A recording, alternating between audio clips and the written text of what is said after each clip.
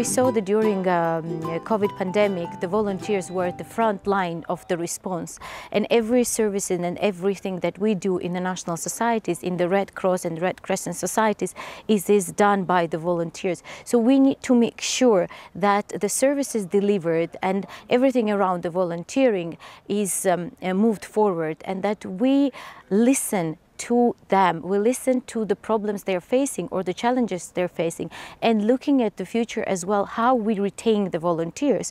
To do so, we need to again highlight and their ideas, to include them in the leadership, in the decision-making process, and in the running of the organization, in the whether it's at the local, at the branch level, or at the headquarters level. It is important to listen to them. In order to make decisions, they need to be heard.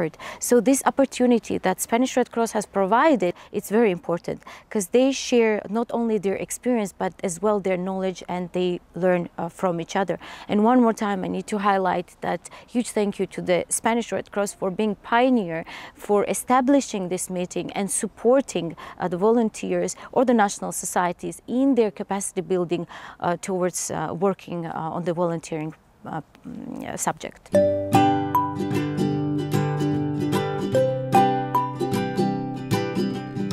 It's important when we speak about the future, and again I will look at the COVID response. We saw that digitalization is very important. It's very important that in national society we have the right tools to respond and to have the right tools for the volunteering management. So to be able to listen to the volunteers, to rightly adopt, we need to have those tools in place, whether it's the tools for volunteer management or for the volunteers as well to use to communicate between each other, whether the volunteers in one country communicating with the volunteers in another.